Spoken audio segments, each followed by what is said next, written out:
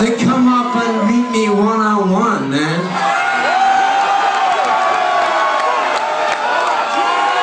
You gonna play tough guy from an audience behind a barricade?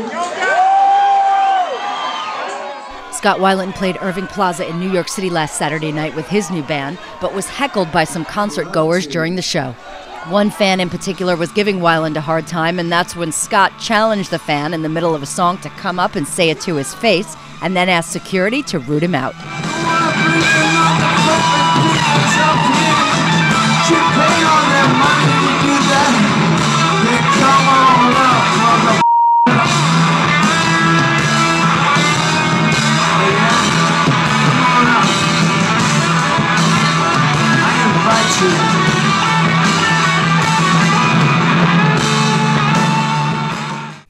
Scott sounded better than solo shows past, and despite showcasing hits on his Purple to the Core tour, it was no STP.